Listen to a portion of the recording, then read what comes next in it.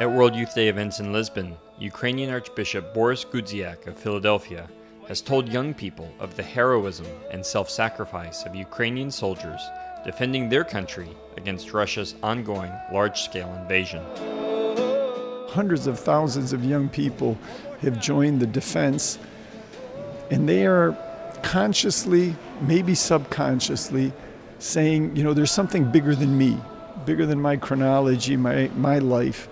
There's God, there's eternity, there's liberty, there's God-given human dignity. And I'm willing to risk my life for that. And Ukrainian young people who are here, and there's about 600 of them, are sharing that experience with the people they meet. Pope Francis was one of those with whom Ukrainian World Youth Day pilgrims shared their experiences of war.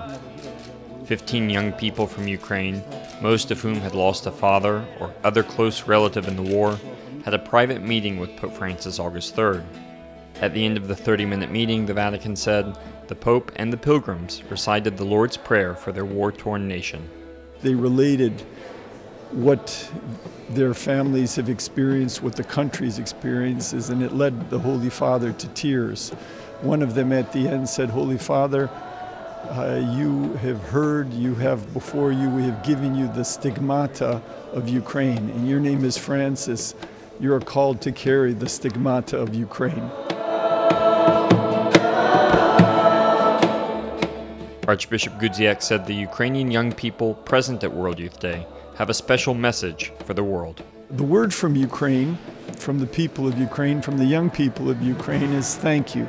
Thank you for your prayers, for your advocacy, and for your support. And we ask you to continue beseeching God for a just peace, keep informing people, and help how you can.